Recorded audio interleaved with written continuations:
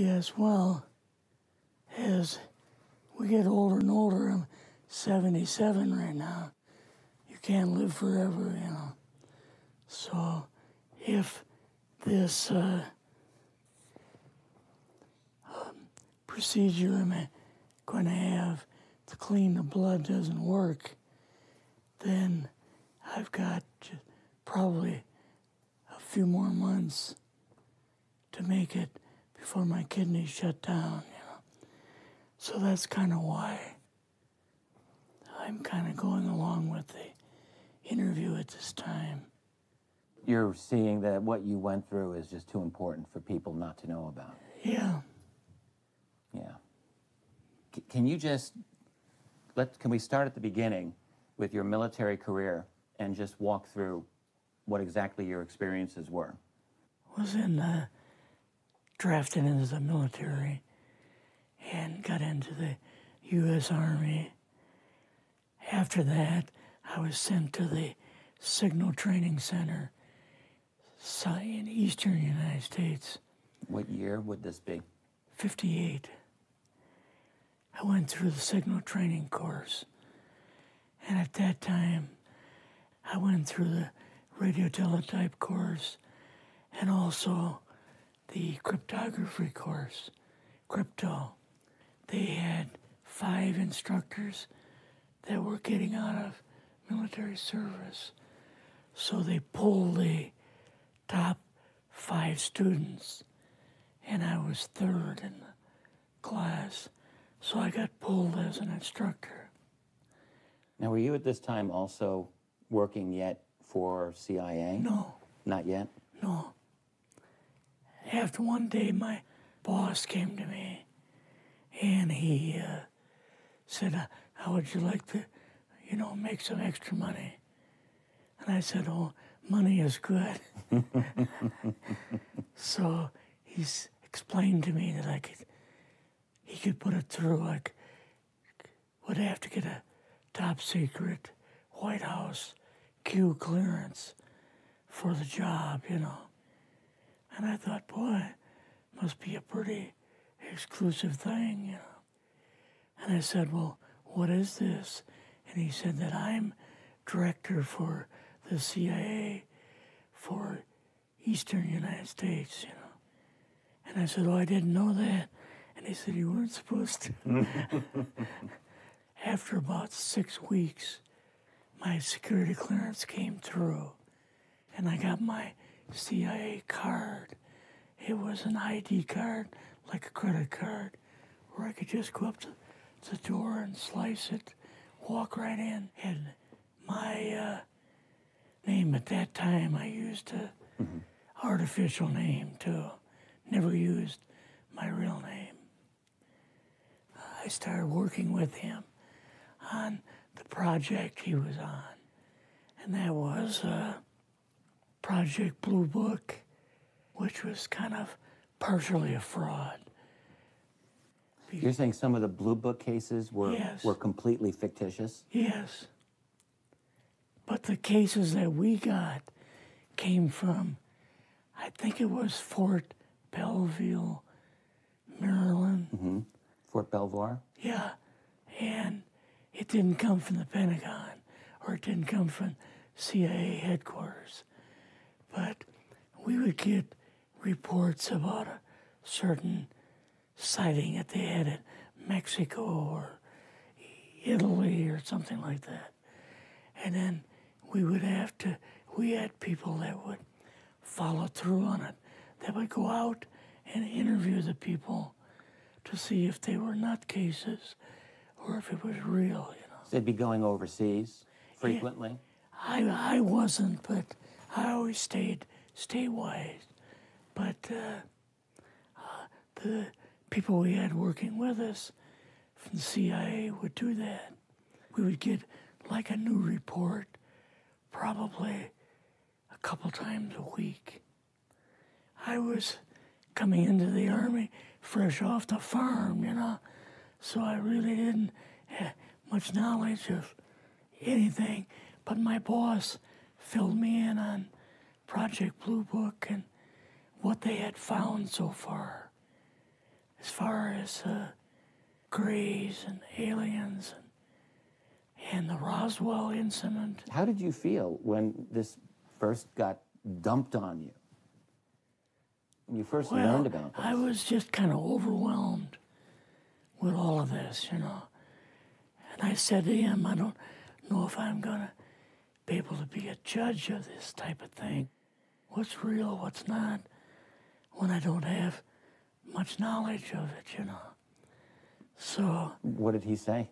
He said, well, we have to build the information as we go, and you'll see how this thing is working out. And then the other thing is, of course, you really weren't able to tell family or close friends, obviously. No, I couldn't tell anybody. In fact, I had to take a vow that I wouldn't tell anybody. A lot of it for 40 years, and more of it for 50 years, which is up in 2010. You're doing all this crypto work. You're looking at images, photographs, video. It's 1958, maybe the fall of 58. What happened after this? At that time, the Project Blue Book thing kind of went pot, you know. If you remember, back in those days, they kind of declared it as a nothing, you know. Mm-hmm. Right. And they were telling the world all UFOs are misidentifications, hoaxes, balloons, psychological issues, whatever. Yes. Yeah. So my boss came to me and he says, we've both got a new assignment. And he says, oh, I said, where are we going? Oh, he says, we're going to the Capitol. We're going to be part of the Eisenhower push. He's trying to find out something about, all about these aliens that MJ-12 was supposed to find out, but never sent back reports to him. The MJ-12, the UFO control group, were they calling it MJ-12 at that time? Yes. They called us in, went into the Oval Office, and President Eisenhower was there and Nixon, and they said, we called the people in from MJ-12 from Area 51 and S4, but they told us that the government had no jurisdiction over what they were doing.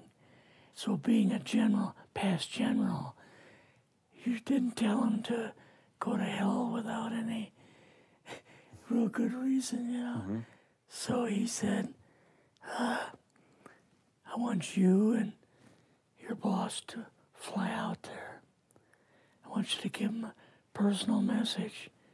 And he says, I want you to tell them, whoever is in charge, tell them that to get in, they have this week, coming week, to get into Washington and to report to me.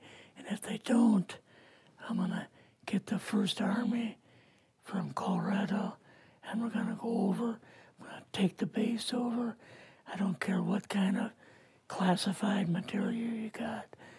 We're going to rip this thing apart. Eisenhower was going to invade Area 51. Yeah, with the First Army. So you go out with your superior. Yes. You fly out. You land. What happens? Can you describe this whole process, what you saw?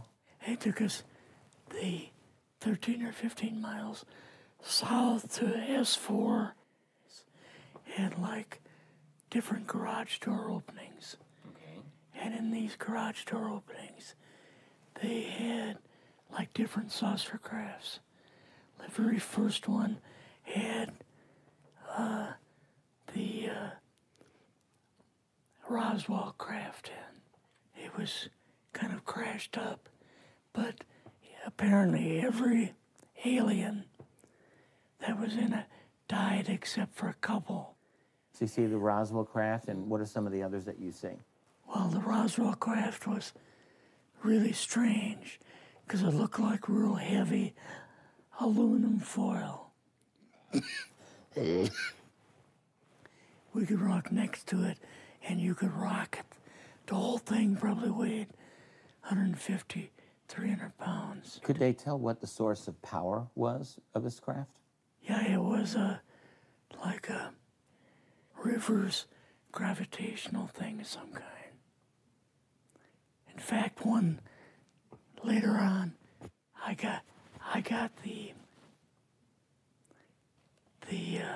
mathematical code for reversing gravity in a 3x5 card. I guess there are different types of grays and so on. How did you see that evidence? Well, at the later on at S4, we viewed the autopsy film, and then the colonel said, "What we've got in here is we're interviewing a gray alien." All right, right there. How did you feel at that moment? Well, I thought, boy, we had no idea we were going to see the real thing. All we saw was film. You had to have a little bit of heart racing at that Yes. moment. My boss was able to go in and had a partial interview with him. So what did this gray alien look like? Could you describe him a little bit? This one looked a little bit oriental. So I'm just wondering if it looked almost human, what about this didn't look human? No, it didn't look human as far as the skin tone and basically the shape of it and the size. How was its head size compared with a normal human, for example? Brain was kind of a little bit bigger. And some of the nose was very, very small. And the ears were just like holes. Mouth was very small. Now, why were they bringing you out here at all, anyway, to see an alien? What was the point? To go back and tell the president they actually had one. So he did not know at this point No, if there was an alien at S4. no. What did you do then at Area? Were you done, or did you have other things to do at Yes, S4? but basically we were kind of done. Went back to Area 51. They took us into the main building, and there we saw a U-2, which of course we didn't know existed. And a model of the SR-71. Yeah, the Blackbird. So, but like I mentioned earlier, it was not a model of the current Blackbird, It was an earlier version. but an early version. Did you go directly to Washington after this? Yes. Or did you go somewhere else? How did they get, did you fly regular airline or? We flew back to the commuter plane back to the air base, and then took President Eisenhower's Lockheed Electra back to Washington. You and your supervisor, Yeah. superior officer, and now you're meeting with the president? Yes. Can you describe this? Well, we met with him in, the second story of the old OSS warehouse building. And Eisenhower and Nixon were there, and also Hoover was there. So he asked us what was going on, and we told him about the alien, the whole situation, and the black projects and so on. And he was just totally shocked. He appeared for the first time to be worried. You know, like he was worried. I would think that Eisenhower would, I mean, he certainly knew that flying saucers were real. Yes. He knew that there were aliens. So I guess I'm just wondering, what would he have been, really surprised about? Surprised about the black programs. Eisenhower said, got to keep this thing completely secret. You know, can't talk about this. Your actual name is, I mean, the name you grew up with, that was a different name than what you had in the... I never used it in the CIA at all. Now, what about today? You're going on the public record, and this is still sensitive information, even though earlier you talked about, you know, security oaths that maybe expire after a certain period of time. 50 years. But you're still concerned. Linda Moldenhauer's phone call, her phone was tapped, and they got my phone number, and through the telephone company, they were able to find me, and so on. When they found you, what happened? I was going to a grocery store. Two guys in a black suits come out of a black Lincoln town car and came over to see me. And they told me that I'd better not publish anything or talk to Linda about any more things. So at that time, I did, you know, I stopped. That was enough to intimidate you. Yes. Rather remain anonymous. Never show my face on anything. Really, thank you for doing this. Yes, this was, I guess, kind of a good idea because I feel much better having talked about it. I kind of feel like there's a load off my shoulders. Really? Because I had an awful lot of secrets that I had kept over the years.